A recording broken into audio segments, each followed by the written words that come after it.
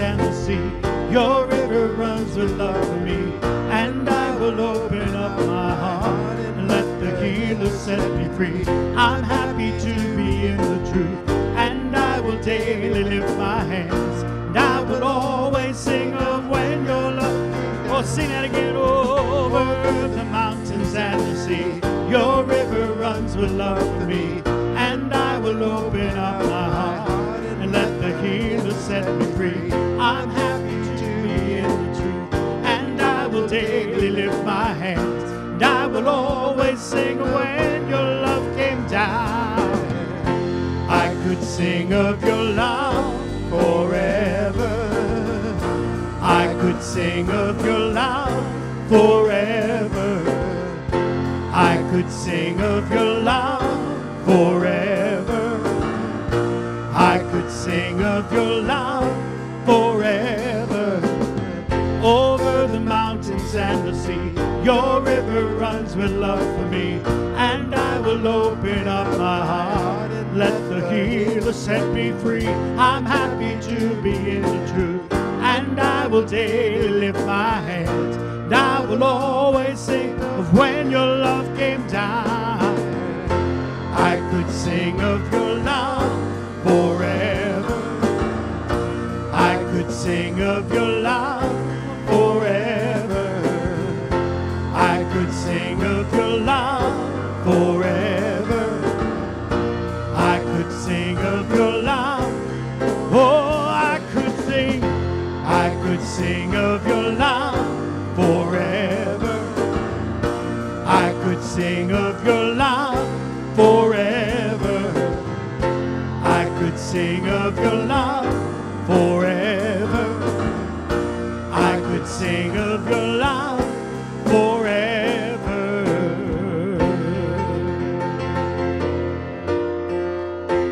Amen. You may be seated, everyone. Welcome to Riverside this morning. We're glad you're here. I hope that you're already. If you haven't felt it, I hope that you know that Jesus is here as well.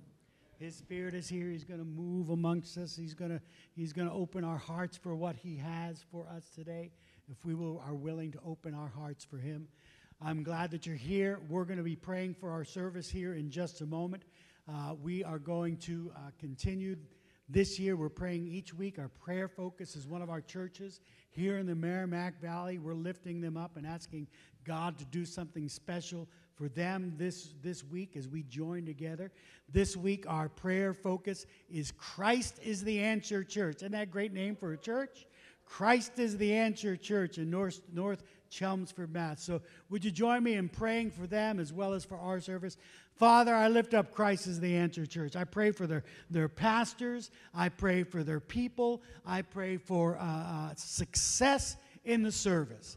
Success not measured with numbers, but success measured with changed lives. Success measured with people drawn closer to you and equipped and well able to go out and meet the needs of that North Chelmsford community, to share the gospel of truth, to share that gospel of love with those around them, their neighbors, their friends. And God, I pray the same for us here at Riverside. I ask that, Lord, by your Spirit, you would speak to us, that there would be changed lives here today. I ask, Lord, by your Spirit, we would grow closer to you, and that when we leave this place, we'll be equipped to make a difference here in the Merrimack Valley. God, in Methuen and in Lawrence and in Lowell and Dracut and Tewksbury and all our surrounding communities that we spread to after we leave these doors, God, because of today's service, let us go with greater confidence, greater knowledge, and a greater power in the Spirit because you are with us. In the name of Jesus we pray.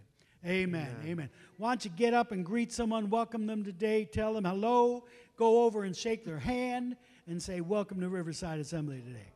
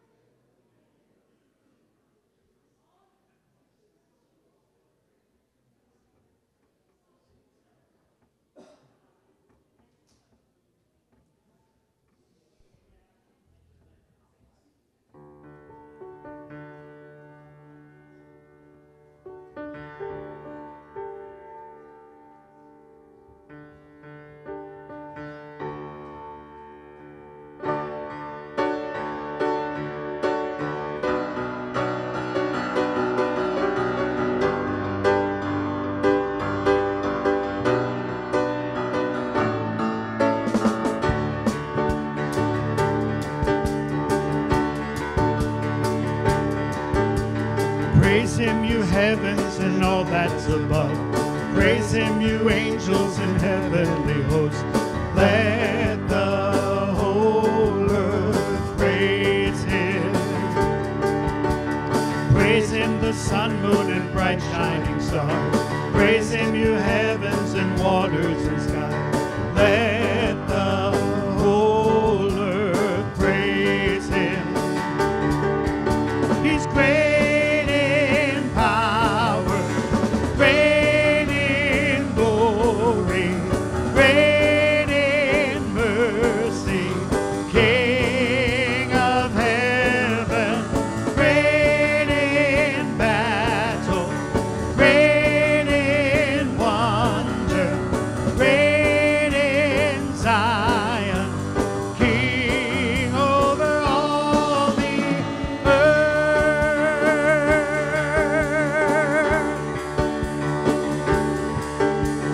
Praise him, you heavens and all that's above. Praise him, you angels and heavenly hosts. Let the whole earth praise him. He's worthy. Oh, praise him, the sun, moon, and bright shining stars. Praise him, you heavens and waters and skies. Let the whole earth praise him. For he's great in power, great in glory, great in mercy, King of heaven, great in battle. He's great in wonder, great in Zion. He's King over all. He's great in power. God is great in glory. He is great in mercy. The King of heaven, great in battle, great in wonder, great in Zion, King over all the earth.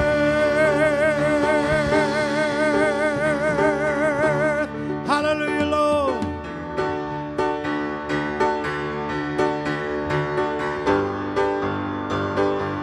Give you glory, Lord.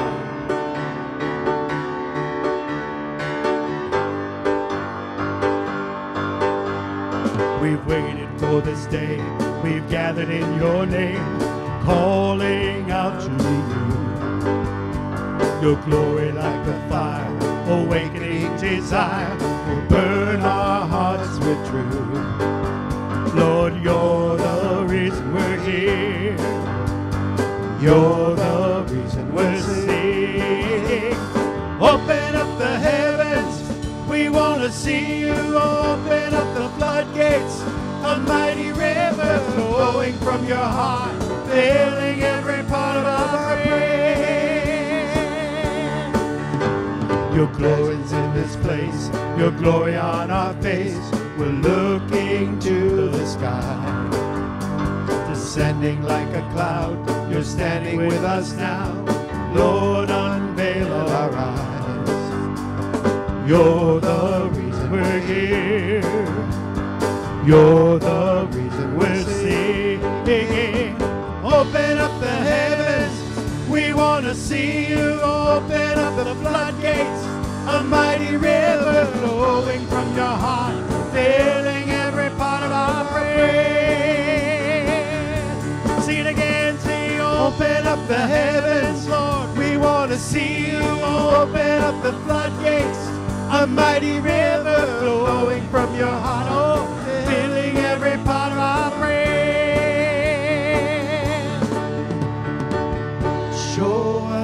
Show us your glory. Show us your power. Show us your glory, Lord. Oh, show us your glory. Show us your power. Show us your glory, Lord.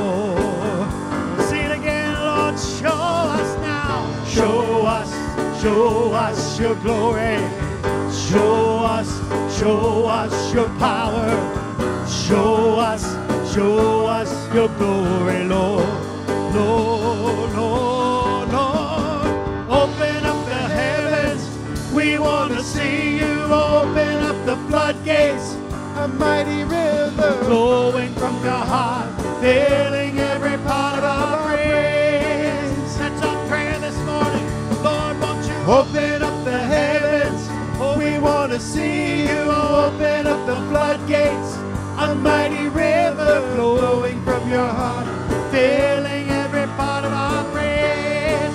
Sing it one more time. Sing, open up the heavens, Lord. we want to see you. Open up the floodgates.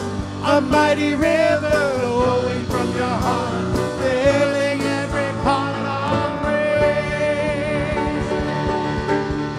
God, let your spirit flow like a mighty river to us today. God, your heart to our heart, oh God. Thank you, Jesus. Oh, great is thy faithfulness, oh God, my Father. There is no shadow of turning with thee. Thou changest not, thy compassions, they fail not. As thou hast been, thou forever will be. Great is thy faithfulness. Great is thy faithfulness. Morning by morning, new mercies I see. All I have needed, thy hand hath provided. Great is thy faithfulness, Lord, unto me. Summer and winter and springtime and harvest, the sun, moon, and stars in their courses above, they join with all nature in manifold witness to thy great faithfulness, mercy, and love. Great is thy faithfulness. Great is thy faithfulness. Morning by morning, Lord, new mercies I see. And all I have needed, thy hand hath provided. Great is thy faithfulness, Lord, unto me. There's pardon for sin and a peace that endureth. Thine own dear presence to cheer and to guide. Strength for today and bright hope for tomorrow. Oh, blessings all mine with 10,000 beside. Great is thy faithfulness. Great is thy faithfulness. Oh, morning by morning, Lord, new mercies I see. All I have needed, thy hand hath provided. faithfulness, Lord, unto me. Great is thy faithfulness. Great is thy faithfulness. And morning by morning, new mercies I see. And all that I have ever needed, thy hand hath provided.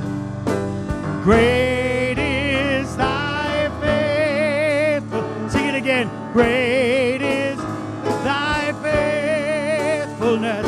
Oh, great is thy faithfulness, Lord, unto me. Great is your faithfulness to me, O God. You're always here, always there for us, O God. Strength for today, bright hope for tomorrow.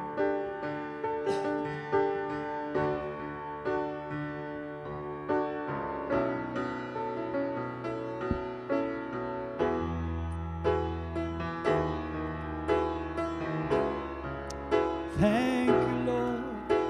Oh,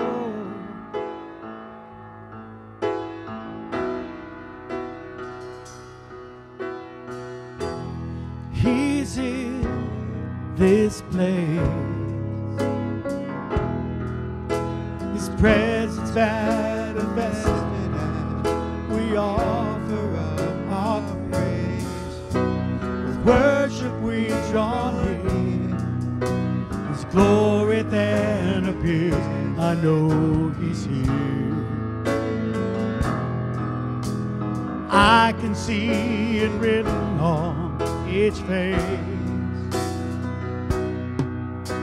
The joy to know that He is in this place. He's in this place. Oh, its presence manifested. God, we offer up our praise. With worship we draw near. His glory then appears. I know He's here. Oh, and I can see it written on each face. The joy to know that He is in this place. He's in this place. Yes, He is. Manifested, and we offer up our praise. With worship we draw near. His glory then appears. I know He's here. And I can see it written on each face. The joy to know that He is in this place. So surround me, oh Lord. Oh, surround me, oh Lord. Yes, surround me, oh Lord. Let your presence fill this place. So surround me, oh, more than ever before we need you. So surround me, oh Lord, yes, surround me.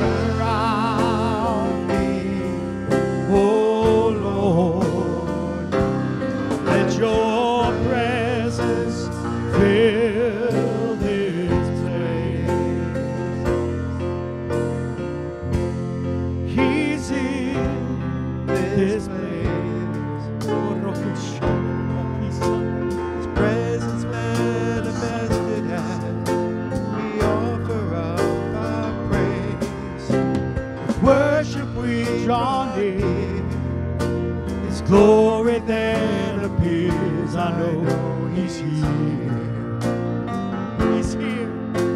And I can see it written on each face. The joy to know that He is in. Oh, the joy to know that He is in. The joy to know that He is in this place.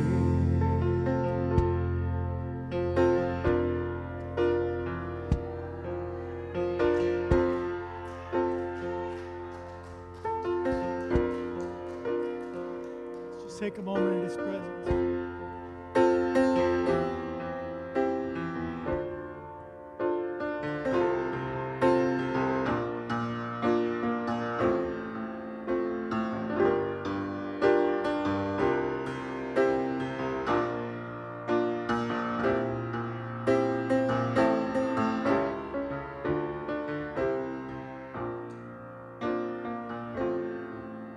Lord, I can see it written on each face. The joy to know that He is in this place.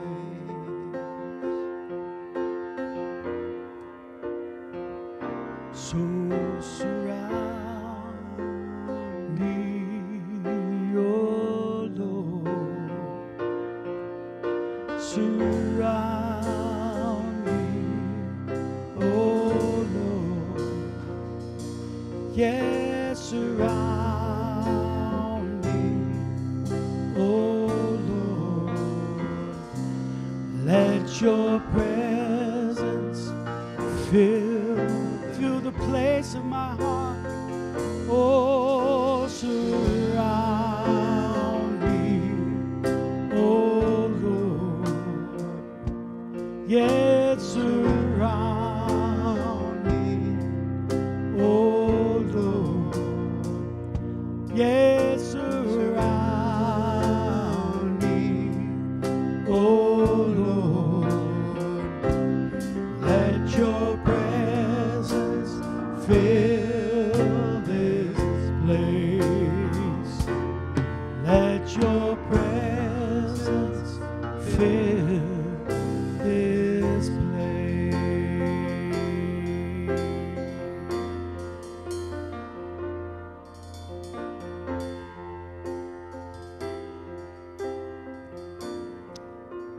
Jesus. Listen, I know that there are hearts that are here this morning and you're hurting.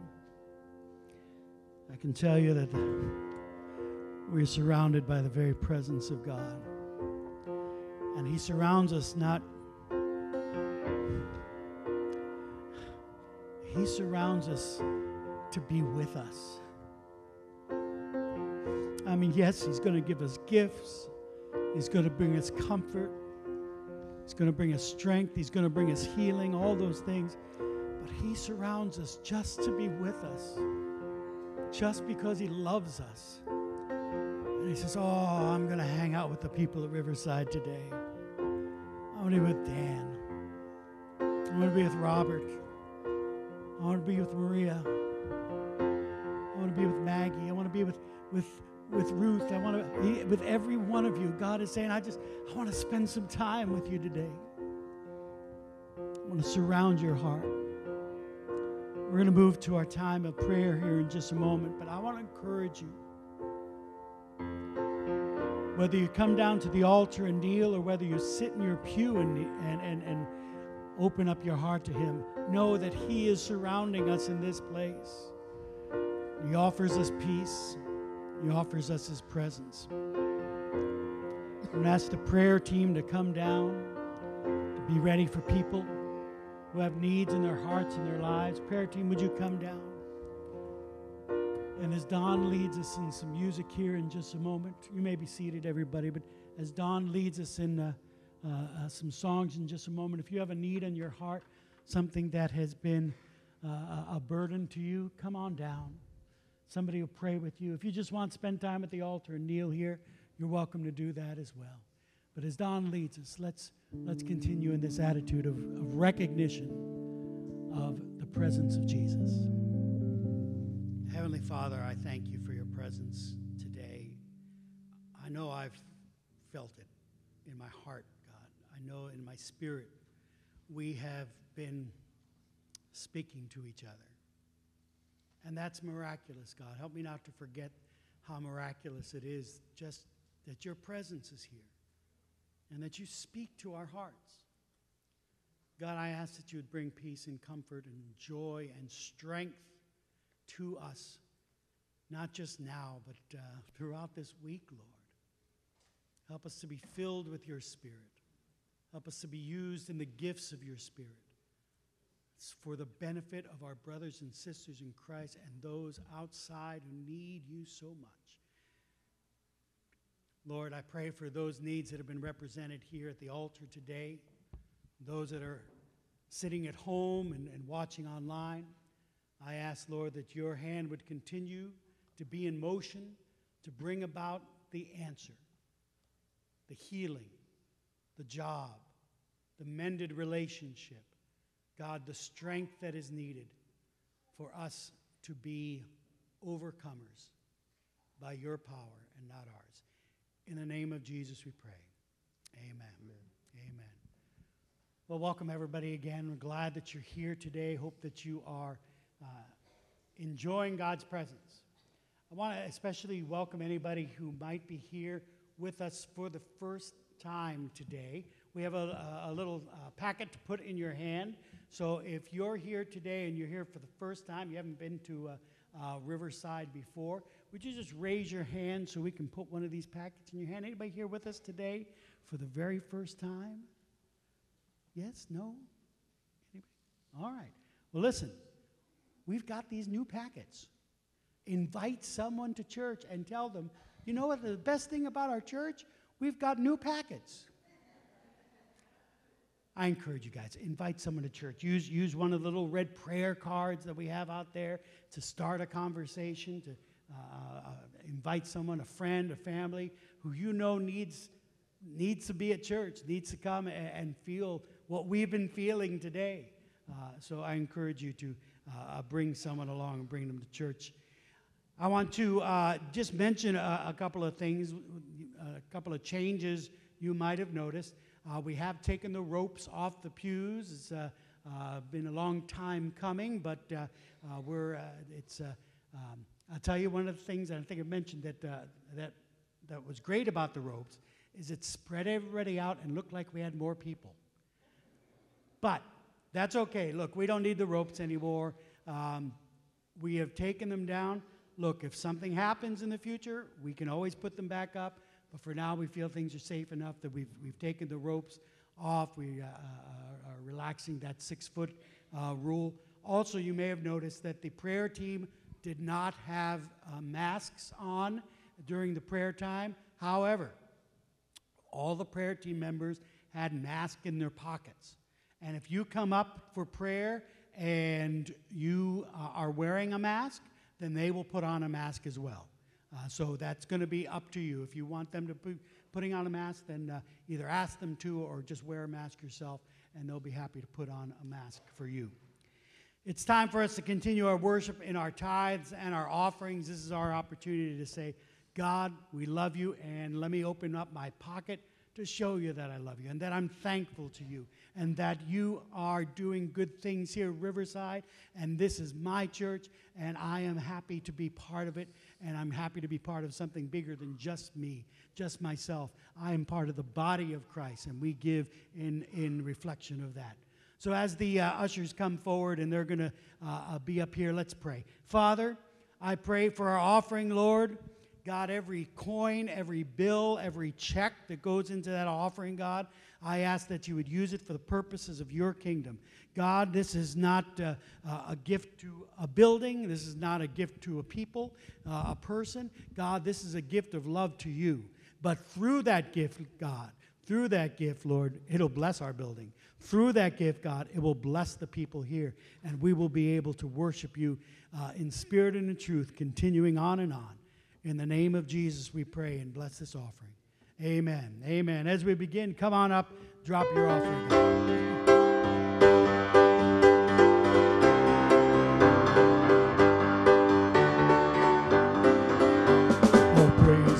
Him who reigns above in majesty supreme, who gave his son for man to die, that he might man redeem. Blessed be the name, blessed be the name, blessed be the name of the Lord.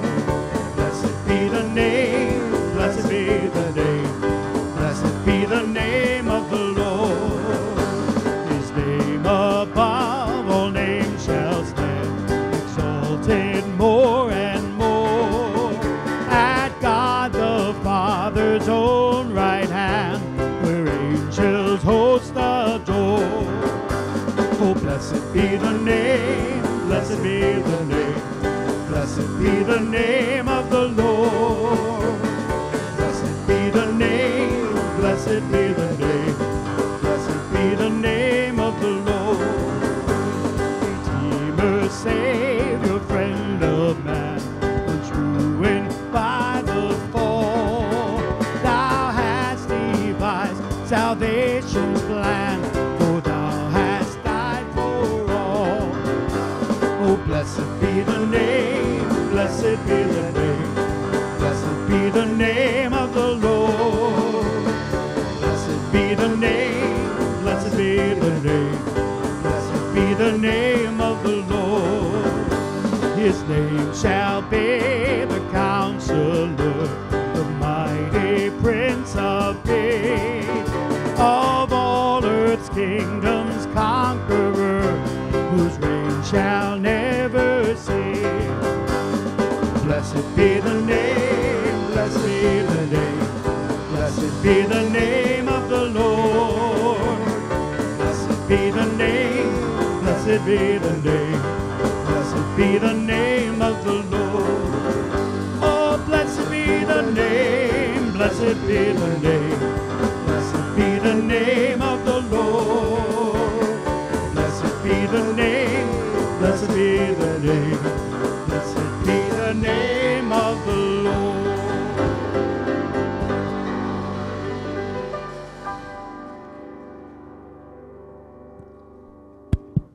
Good morning, Riverside Assembly of God.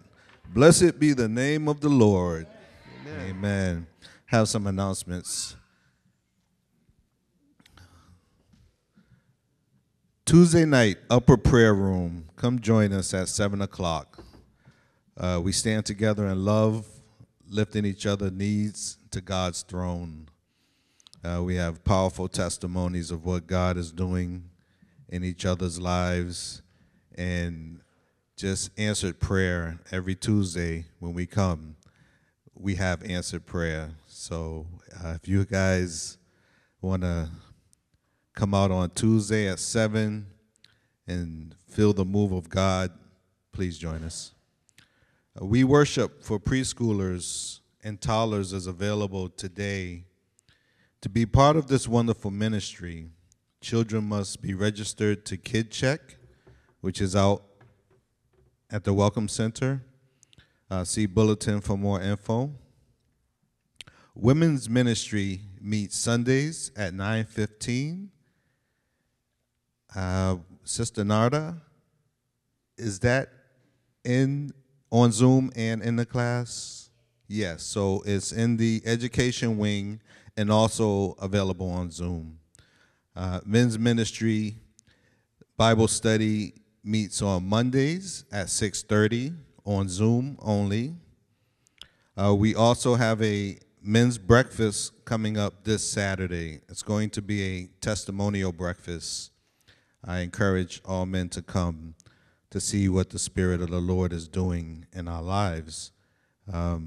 If I don't have your information and you're interested in the men's ministries events, after service today, I'll be up at the welcome desk, and you just give me your name and phone number, and I'll send out messages to you so you have that information.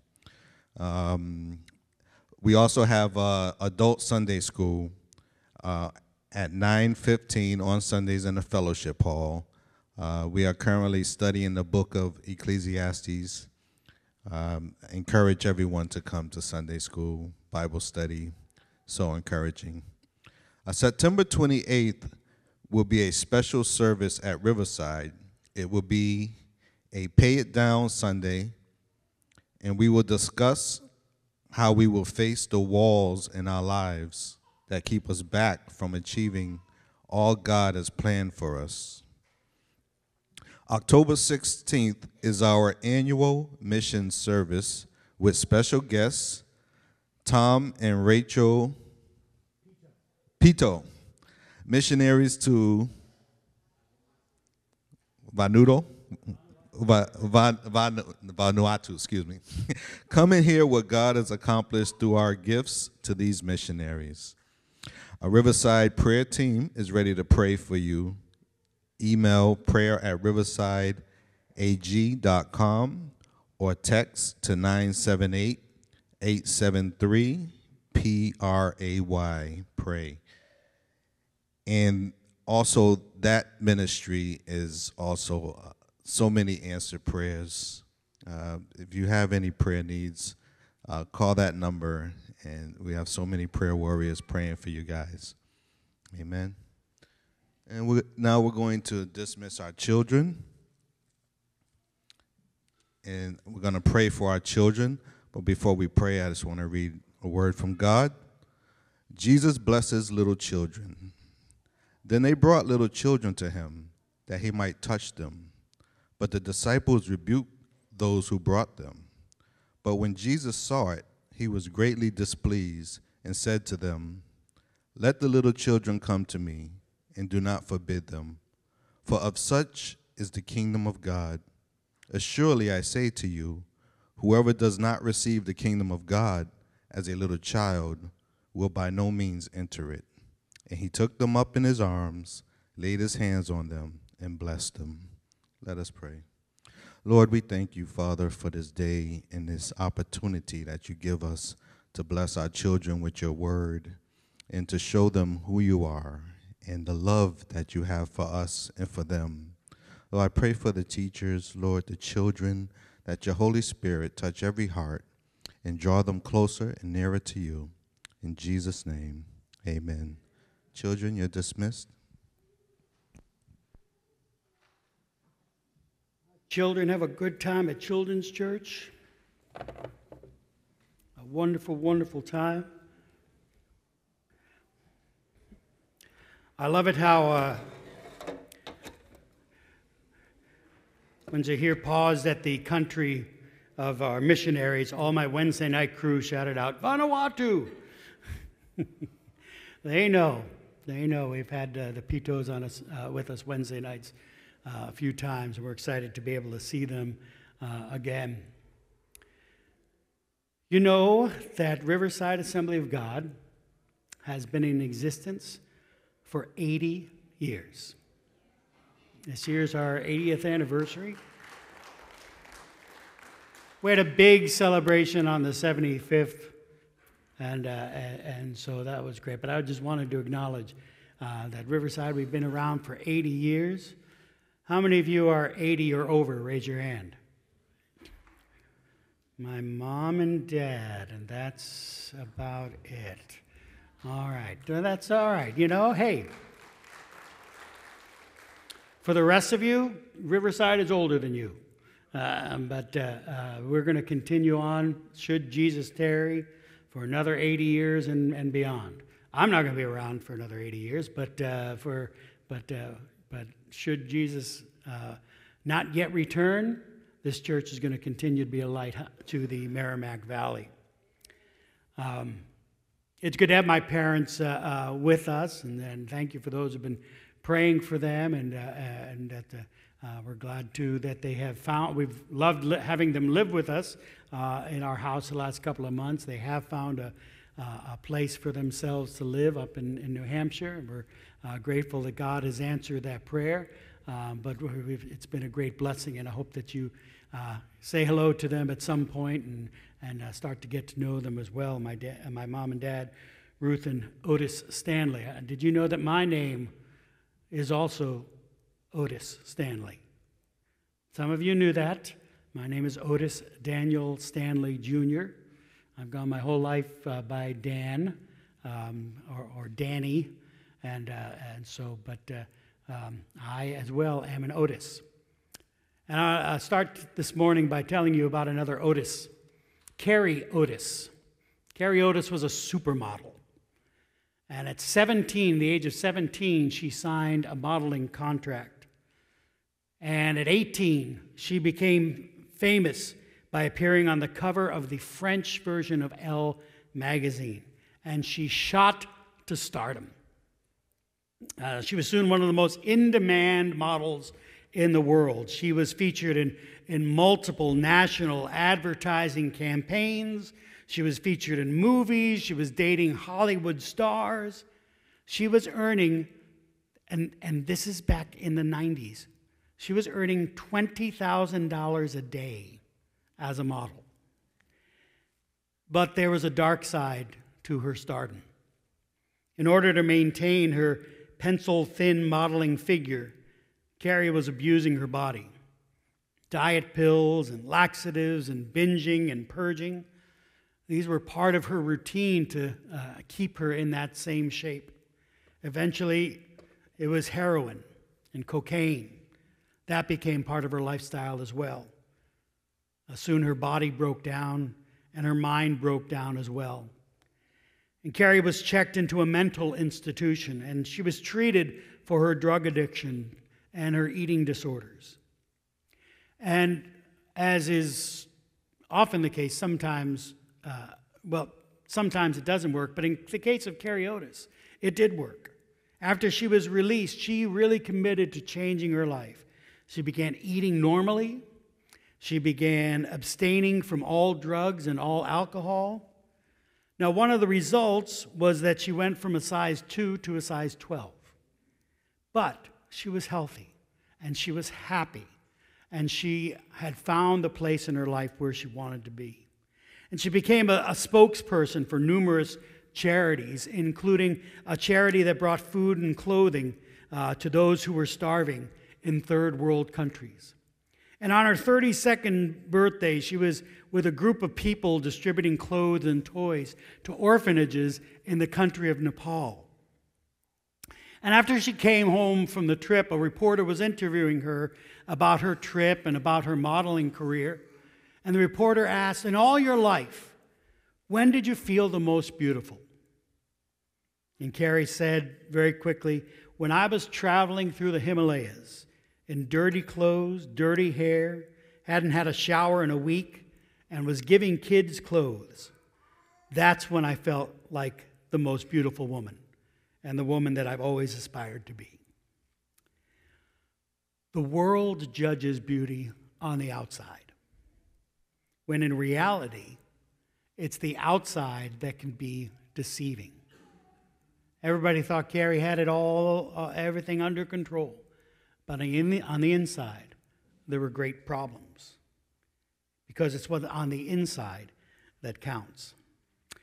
We're studying the book of Revelation, Earth's final chapter. And last time we saw a call for people to be prepared for the coming of Jesus, and we saw how people preferred darkness to light. Today we're going to begin looking at chapter 17 of the book of Revelation. So if you want to turn there, put your finger in that chapter, that's where we're going to be. In chapter 17, we're going to see a new character introduced into John's vision of the times of the end. We're going to see people tempted by surface beauty. And we're going to see them fall for a cheap counterfeit. Let's pray. Father, as we look here at your word, at your holy scripture, God, I ask that through the book of Revelation, that you would speak to our hearts, that you would help us to take what we're learning and apply it to our lives, so that, God, we see the deep beauty of you. In the name of Jesus we pray. Amen. So we're moving right along. We're making our way through the prophetic book of Revelation. And what we've seen so far is a vision that Jesus is giving to John the Revelator. He's showing him what's going to happen in the final chapter of earth.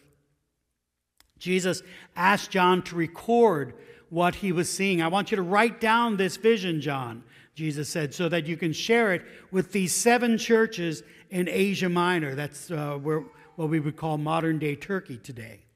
They're going through trials and tribulations and persecution.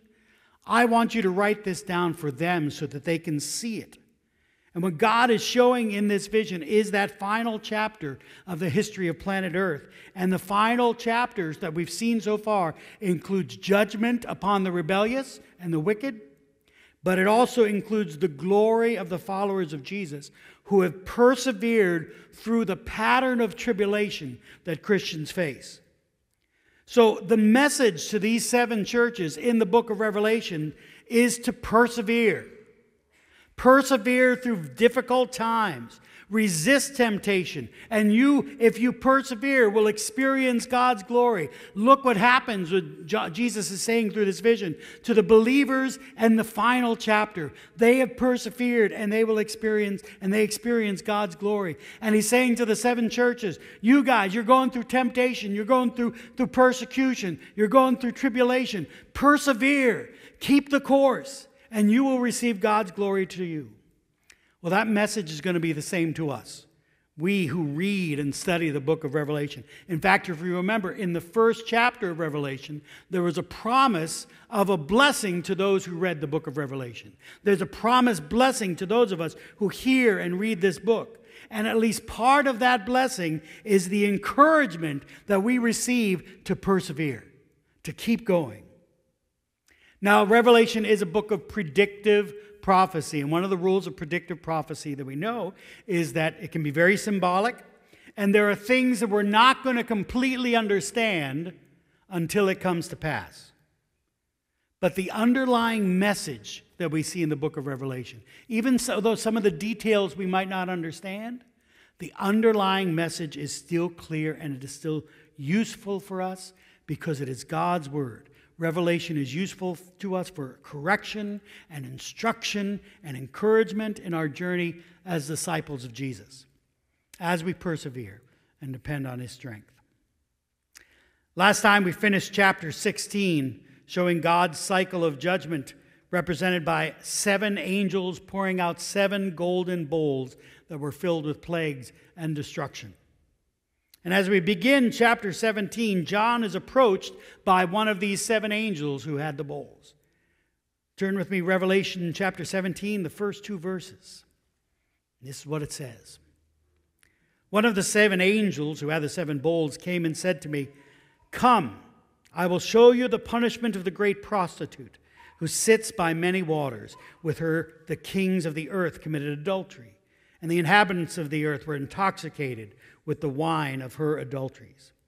Now, the great prostitute is obviously a symbolic character, much as we saw previously in the book. But she's contrasted against the woman who represented Israel and the church back in chapter 12. If you remember that woman, she was shown as a woman of life, a symbol of purity, the symbol who had given birth to Jesus, the nation of Israel, giving birth to Jesus, and then representing the church afterwards. Whereas the prostitute in chapter 17 is a woman of temptation. She's a woman of vice. The Bible says that she's sitting by many waters. Think of sitting by many waters as having many ports of call. In other words, the kings of the earth have easy access to this prostitute. All the earth seems tempted by her.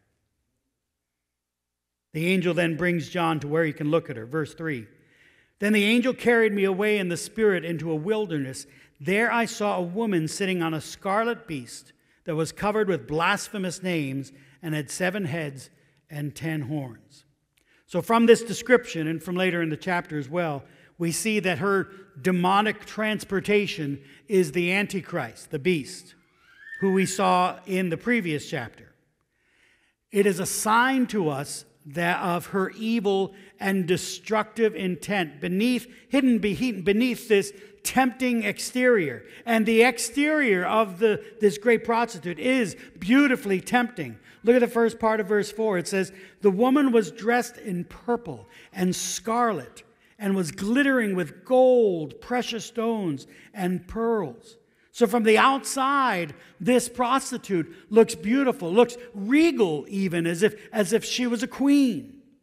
And she even holds a cup of gold. Look at the second part of verse 4. She held a golden cup in her hand, filled with abominable things and the filth of her adulteries.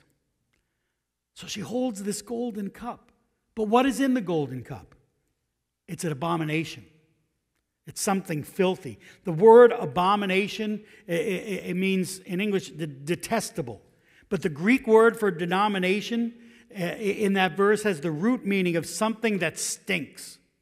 Something that stinks with a foul odor.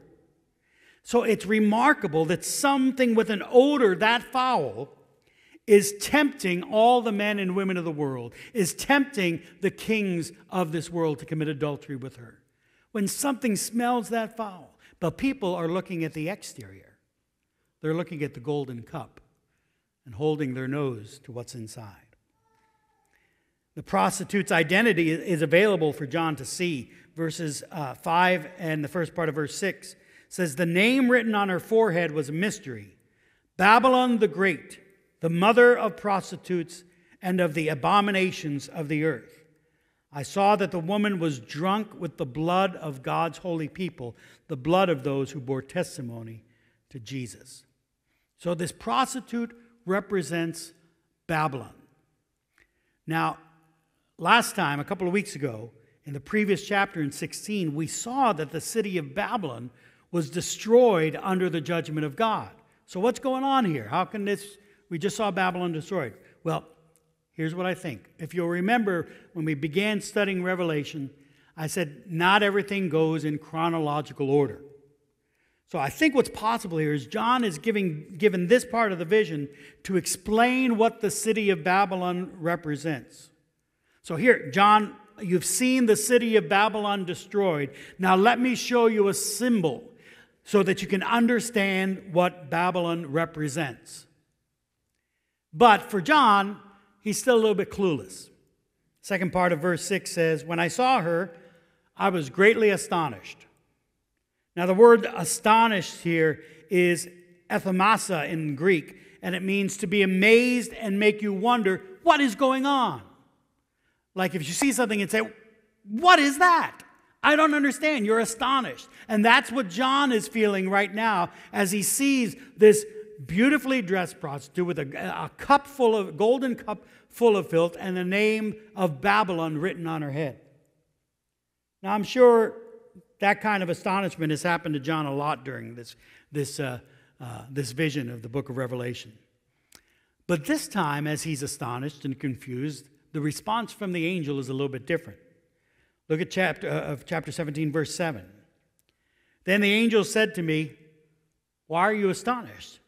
I will explain to you the mystery of the woman and of the beast she rides, which has the 7 heads and 10 horns.'" I'm sorry, you're going to do what now? You're going to explain it to me? That's been a pretty rare thing in this vision.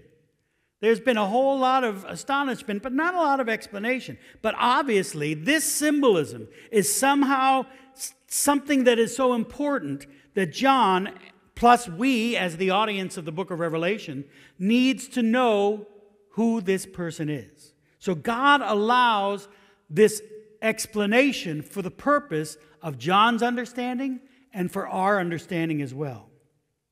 So I'm not going to have time today to go into the complete explanation that the angel gives of the prostitute who is Babylon. It's quite lengthy, and we'll look at that on the first Sunday in October. But let me get at least to the next verse, which is a bit of a preview. The angel begins with an explanation of the beast that the prostitute Babylon is sitting on. Verse 8. The angel, in his explanation, says, "The beast which you saw once was, now is not, and yet will come up out of the abyss and go to its destruction. The inhabitants of the earth, whose names have not been written in the book of life from the creation of the world, will be astonished when they see the beast, because it once was, now is not, and yet will come. So that's the explanation. What if I don't quite understand the explanation? Maybe John was hoping for something simple, something plain, like the beast is the son of Caesar, or something that would be easy to understand.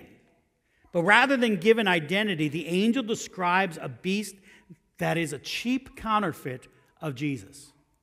Do you remember what God said in the first chapter of Revelation? It was in Revelation chapter 1, verse 8. He said, I am the Alpha and the Omega, says the Lord God, who is and who was and who is to come, the Almighty. The beast that the prostitute sits astride once was, now is not, and yet will come. Now, it's possible that this is a description of the fatal wound that the beast received and then recovered from. The not is now could also represent a time of peace for Christians before the final persecution comes. People are guessing different things. But what we absolutely know is that those who do not follow Christ, those who are in rebellion to Christ, they are astonished by the beast. The same Greek word for astonished here in this verse is the same word that John expressed when he saw part of the vision. They are amazed. They are wondering what is going on with this counterfeit Messiah. Now, this false Messiah is going to promise the tempting allure of the prostitute who rides him. He will appeal to humankind's worst instincts. And they will accept this counterfeit Christ, believing that this Messiah, he requires a whole lot less than the real Messiah. This Messiah requires a whole lot less than Jesus does, when in fact, the Antichrist is enslaving them through their own base desires. But the beast and the prostitute who rides him, they're going to face the judgment that they deserve. So what lessons can we take from this part of chapter 17, from what we've heard today?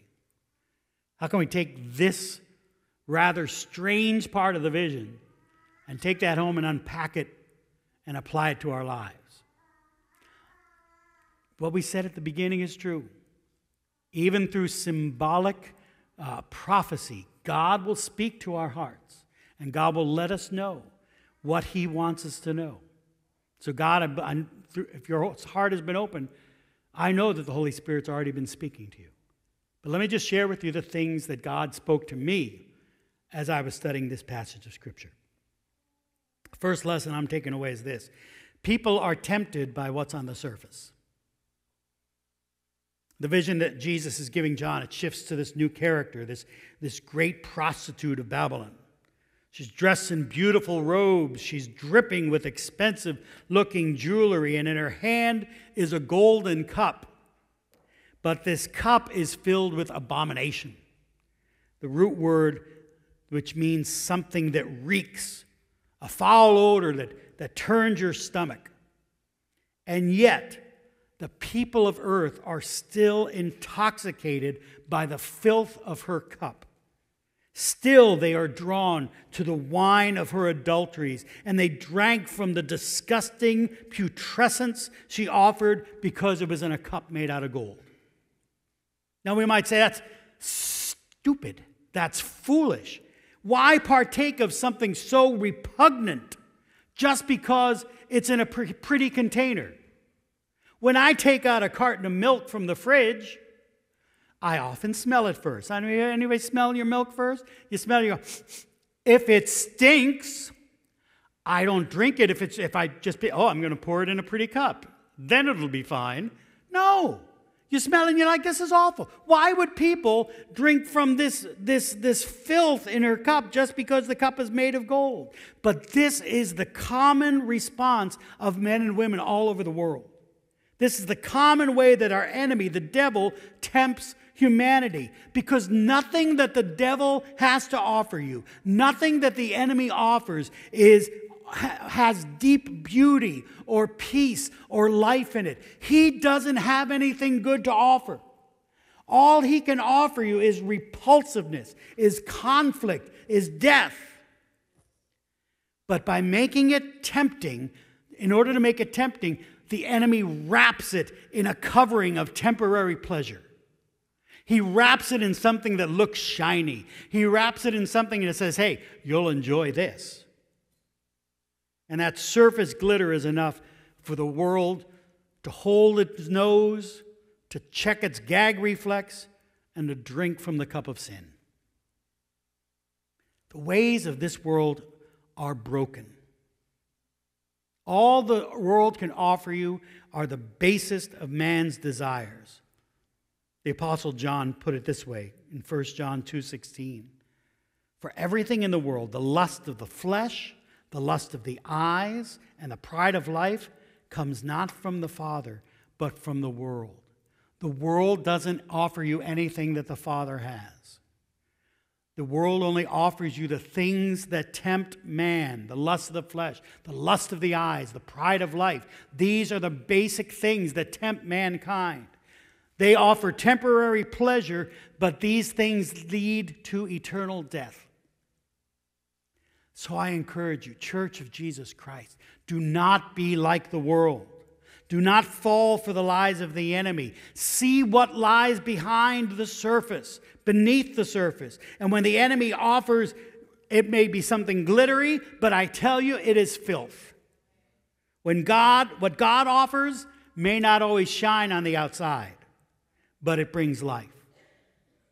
Let me give you an example. In The Lord of the Rings, in the book The Fellowship of the Ring, Frodo is on a dangerous journey. And Gandalf sends a man named Strider to help him. Now, Strider is a ranger, which means he lives a rough life in the wilderness, probably doesn't shower, probably doesn't bathe, he smells, he doesn't shave. At first, when Frodo sees Strider, he's distrustful of him because he looks pretty rough, looks pretty frightening. But eventually, Frodo sees beneath the surface. And he realizes he's not frightened in a way that the enemy would frighten him. And this is what he says. I think one of the spies would, seem fairer and feel fouler, if you understand. I see, laughed Strider. I look foul and feel fair. Is that it? And then he says this, all that is gold does not glitter. Not all those who wander are lost. All that's gold does not necessarily glitter. And there are things that glitter that are not gold. What Jesus offers us is life everlasting. It may not bring you temporary pleasure, but it will bring you to take part in God's eternal glory. Choose based on reality, not what it looks like on the surface. Here's a second lesson I've taken away. God explains what needs to be explained. God explains what needs to be explained. John he's astonished again at this part of the vision, at the appearance of this prostitute and the beast that she rides. What in the world is this? Here's another thing I don't quite understand. And I think by this time he's probably getting used to wondering what's going on. But this time there's something a little different. This time an angel says, here, John, let me explain this to you. Now, the explanation he gives is still a little mysterious, at least so far, how far we've read. But in this circumstance, God makes sure John gets an explanation. Why? Why is it in this circumstance God makes sure John gets an explanation? Why, in all the symbolism and mystery of the book of Revelation, does God stop here and explain the symbolism of this prostitute? I'll tell you why. Because he wanted to. Because it was his will to do so. That's what I know to be absolutely true. I could make guesses at why this explanation is so important, but the thing that I know for sure is that God had a reason for explaining this to John.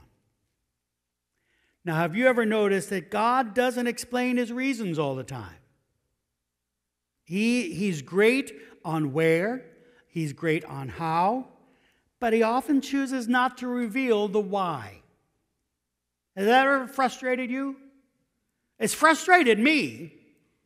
I could be going through something in the middle of some trial, some difficult situation, and I fairly scream out to God, why? Why this? Why now? Why this trouble? Why at this point in time? Sometimes I eventually get an answer. Most times I don't. This is a guess, but I think most times I wouldn't understand the answer. That my little finite brain could not wrap itself around the complexity of God's eternal plans. So you know what I have to do? I have to trust him. It's not easy sometimes. Maybe a lot of times it's not easy. But it's still my best option. Trusting God is still my best option when I don't get an explanation. But here is something that does make it a little easier for me to trust. Romans 8:28. And we know that in all things, God works for the good of those who love him, who have been called according to his purpose. Look, I may not know why God is doing what he's doing, but I know he's doing it for our good. I may not understand the why of why I'm going through this, but I know I'm going through this for my good. I don't deserve good, but he's a good God, and he takes care of me. So you might get the explanation you're looking for, but there's a good chance you won't. There's a good chance that you won't understand the crazy path that you're walking. But whether you get the explanation or not, in either case, I encourage you, trust in the Lord with all your heart. Lean not on your own understanding. In all your ways, submit to him, and he will make your path straight. Here's a third lesson that I'm taking home with me. The world accepts a counterfeit if it's easier. The Antichrist is a cheap imitation of Jesus. And Satan designed things that way on purpose. The enemy made a beast that is miraculous. The enemy made a beast that is charismatic. The enemy made a beast that was wounded and became alive again. The description of the Antichrist in Revelation 17 mimics the description of Jesus in Revelation 1. And the world is drawn to the Antichrist in the final chapter of humanity, partly because serving the Antichrist is easier than serving Jesus Christ. It really doesn't take much sacrifice to serve the Antichrist. You just have to get a mark on your right hand or forehead.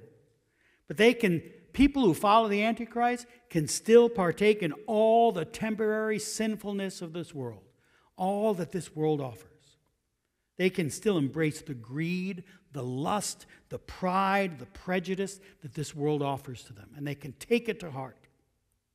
But in the end, they will find out that they were not the masters of their own lives. Sin has been their master, and the payment of sin is death. The spirit of the Antichrist is alive and well today. People are still willing to settle for a cheap counterfeit so long as it's easy, so long as it's easier than following Jesus, because being a Jesus follower isn't easy. If it was easy, everybody would do it. It takes commitment, it takes sacrifice, and it takes trust in someone whom we have not seen. But we are empowered by the Holy Spirit to do the hard work. We are empowered by God's Spirit who dwells within us to do the things that are hard, to be a follower of Jesus. And listen, don't be fooled into embracing the title of Christian without the sacrifice. Because some people love to call themselves a Christian, and they like Jesus. They think, hey, he was a good teacher. They like him, but they aren't willing to make the sacrifice. Don't be fooled. One time, Peter the disciple, he tried to convince Jesus that if he shouldn't have to suffer in order to follow the Father's will. He said, Jesus, you shouldn't have to suffer to follow the Father's will. And Jesus rebuked Peter. And this is what he said next, Mark 8, 34 through 35. Then he called the crowd to him along with his disciples and said, whoever wants to be my disciple must deny themselves and take up their cross and follow me. Now, he doesn't just use the word cross because it's something heavy. Think of what the word cross was. It was a method of execution. He says to the disciples, if you're going to be my disciple, then you've got to deny yourself, take up your mode of death, and follow me. For whoever wants to save their life will lose it. But whoever loses their life for me and for the gospel will save it. Jesus is saying it's not going to be easy, guys. You need to deny yourself. You need to be willing to accept death. You need to surrender your life. But if you do that, if you lose your life for the purpose of me and the gospel, then you will save it. Don't settle for the cheap counterfeit. Give your whole life over to Jesus. Be a true disciple, a true follower of Jesus, and be willing to take up your cross. And he will empower you to carry that burden. Because although he said you've got to pick up your cross, he also said that he will make that burden light. He said that his yoke is easy and his burden is light. You can pick up the cross because the Holy Spirit dwells within you. Father, I ask that by your word today, you will confront us with our need for commitment to you. That you will confront us with following your reality rather than things which just bring us temporary pleasure. And that through that commitment, we will experience the life of glory you have for us. If you're here today and you're in the pews and you've never given your life to Jesus, you can keep your heads down, your eyes closed for a moment. If you've never given your life to Jesus and you say, I've liked Jesus, I've been a fan, but I haven't been a follower. If that's you today, I want to pray for you. And we're going to ask that if you feel like that's you, would you raise your hand and just say, yeah, Pastor, that's me. Would you pray for me? Anybody says, yeah, I need to give my life. Thank you. You can put that hand down. Anybody else says, yeah, I need that commitment. And maybe for some of you, you're saying, hey, I'm trying, but I'm just not there yet. I'm still slipping so much into the temptation that the world offers. If that's you, listen, we're going to pray for you as well. Because you can't overcome it through your own strength. So stop trying. Instead, trust in God.